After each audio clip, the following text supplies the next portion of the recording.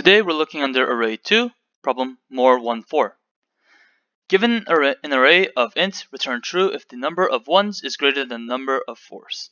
Okay, so first off, we'll need two integer variables, one to count the number of fours and one to count the number of ones. So let's do it. Int c1 equals 0, int c4 equals 0.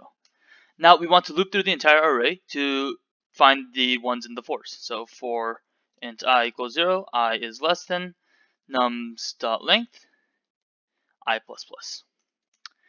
Now we're going to need to first off check, is this number at this certain index in the array or a1? So let's do if nums I equals 1, then we can do c1++.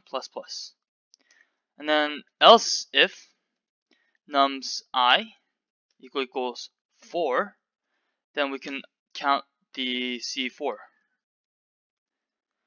Okay, so after it loops through the entire thing, it'll add into our ones and our fours.